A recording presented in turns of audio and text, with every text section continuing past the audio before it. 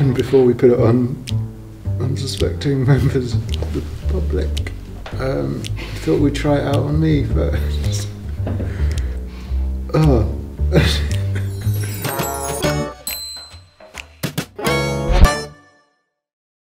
We decided to do Bugface because we are all massive fans of bugs. We think they're really pretty incredible creatures. And what we wanted to do was to take them out to the public, put them on their faces, and show them and the YouTube audience just how cool they are. Do you have any sort of phobias of insects? I don't think so. I will find out. Yeah. You looking forward to this? I don't know, I was, and now I'm freaked out now I'm in the room. Oh my god. It's huge, look, he's coming down like that big. Like that. You right there? Yep, get on with it. Here you go. Good to go when you are. The stars of Bugface are absolutely these guys, they're bugs. So we make sure that we treat them as such. We get them from responsible dealers, we give them all the food they need, the care they need, and we treat them as the celebrities that they are. Did it really just do a poo on me?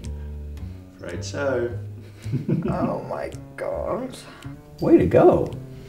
We don't force anyone to do Bugface. They're all willing volunteers. And we make sure that they know if they're uncomfortable at any point, they can let a member of the production know. And we will come in, get the bug, and make sure that they're both happy. If it doesn't go in my mouth, I'll be alright. Definitely not the eye. Okay. Well, if she does get a bit sore, let me know. Alright, okay. And I'll come and rescue her and rescue you. Ooh, no, that's freaky. Apologies if she plays with your mouth. Are you right? I can't see nothing. Right. The thing with these bugs is some of them are quite delicate. We let them decide when they want to walk over the face, which to them is essentially just an obstacle, and what they do naturally is explore. So we make sure that we go at their pace, but we also make sure that the volunteers know that they're not going to be harmed by this process. It feels pretty cool, actually. It feels like someone tickling you with a feather. And then like it's gonna crawl into my mouth and feast on my brainstem. But the most important thing of all is that none of the bugs we've used in Bugface are ever harmed. In fact, many of them have now joined us in the office.